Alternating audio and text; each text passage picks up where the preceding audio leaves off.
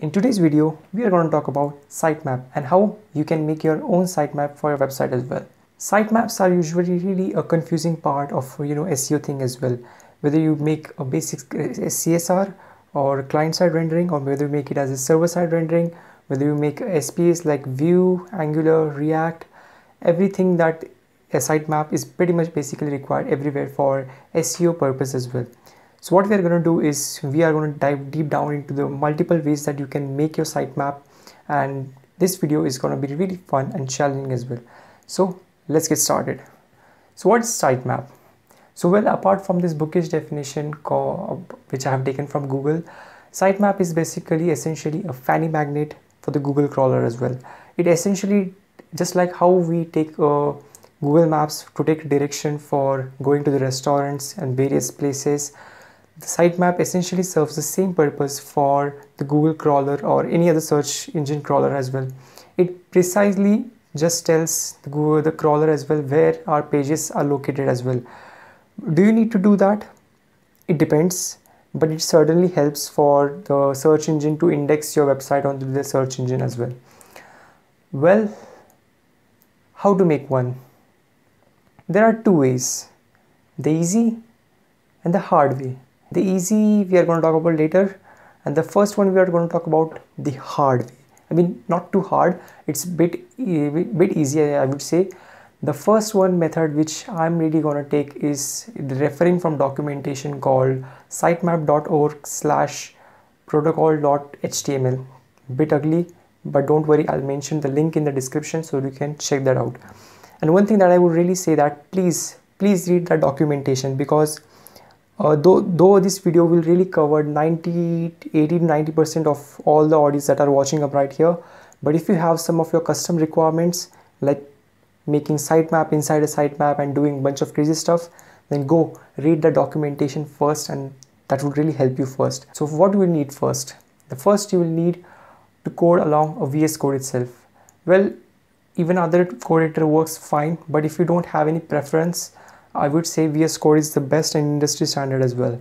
So to going further as well, first we are going to discuss about what are the criteria to make the sitemap as well. So according to that documentation which I have found on sitemap.org, the sitemap must have a URL set tag and the closing of URL set tag as well. Just like how we start with HTML and end with HTML tag as well. So first we need to set up the URL set tag at the starting and ending, and then in that we need to specify the namespace. Now the namespace is actually a protocol which tells the crawler that hey, we are making this sitemap as per this protocol as well. We are going to take that example later words. So and between that URL set tag, it's like we also really need that URL tag to denote where our location is, and we also need a URL set tag for denoting a page or a destination, and then location, and then URL parameter itself. So if you go up right here, this is the basic schema that we really define up right here. So as you can see, it looks a bit more like HTML itself, where you just start with HTML and close with just a forward slash itself. And then, so as I've basically told you that the underline XML NS, that is namespace, this is a protocol standard that you need to mention and specify this, otherwise it may or may not work. You need to mention the URL between that, and again in that URL, this is the basic standard up right here. So as you can see, the URL serves as a container of all the URL that you mention up right here, and then it's the location that is called the URL destination, and again then what you need to define it as the last mode serves as the date which the page was last modified as well, and this is optional to do. It's pretty much up to you whether you want to do it or not, but I would say it's handy to do it as well, and it gives the search engine much more clarity whether how frequently are you updating or not.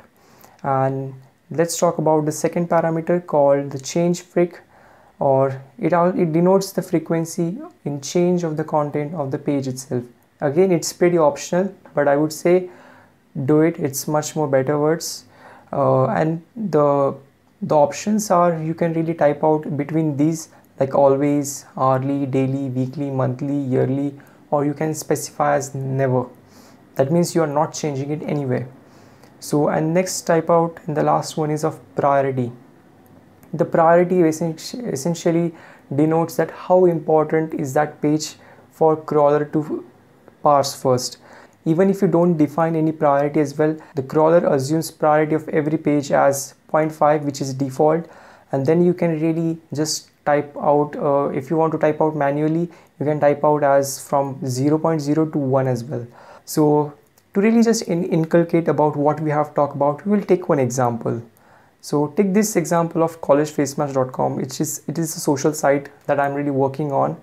So it has a basic home page, it has about page, it has a login and a sign up page as well. So if you really want to go up right there, just take a look into the computer screen as well. So what we'll do is right now we'll name this, make a folder called sitemap, and we'll open that in the vscode as well. So by opening it right there, we will make a file called sitemap.xml. We'll go up right here, and coming back to the point, the docs as well, we'll just copy this and we'll rename it as the college face mash, as it's a home landing page. And then we will change this as today's current date. And then do we need to update it? I think no, so we'll just keep it as monthly basis, in case we need to some design changes. I think oops, the format was wrong in my opinion, so I'll copy this all, paste it right there, and we'll just name it as about, and then we'll just change the priority a little bit, and then login, yeah, and then I think in my opinion sign up. It definitely deserves much more, I think 8 or 0.8 or 9. So this was the way that we just made a sitemap for our college face mash in a much more harder way. Now let's talk about the simple way. The simple way is nothing but to use a sitemap generator like this one as well. Now if you are using a React page, your single page application may not be parsed by this static generator as well. So what you need to do, you need to kind of embed the React helmet and the React snap into your React project as well. For Vue and for Angular as well, it might be really specific to their own, because I'm not a Vue or Angular developer, I don't know about it. And so by using this tool library, which also I have my own video, check up that I button above right here. And what you can do is just using that tool library can solve up to 80 to 90% of your SEO problem itself. And when I really tried to do it on my own and just type out my URL link in that website and just check the result, it really works pretty flawlessly as well. So this was what I wanted to share, my experience about making a sitemap. I hope that this video has added any value to your workflow. Consider subscribing to this channel for such more awesome web dev content as well. Leave a like, share, subscribe, and I'll see you next time. Bye.